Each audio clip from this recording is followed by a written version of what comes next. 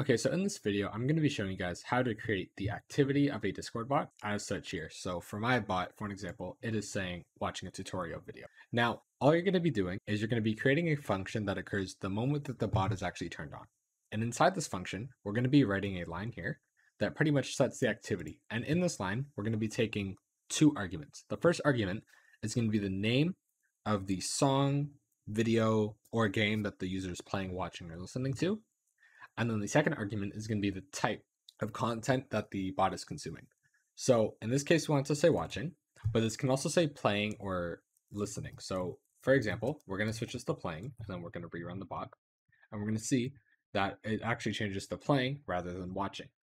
Now, this one can be any string you want to put together, any like combination of words, whereas this must be something that Discord recognizes as an action. So from my understanding, there is only playing, listening, and watching. Now, if there's more, just please leave them down in the comments and I'll update the description with them.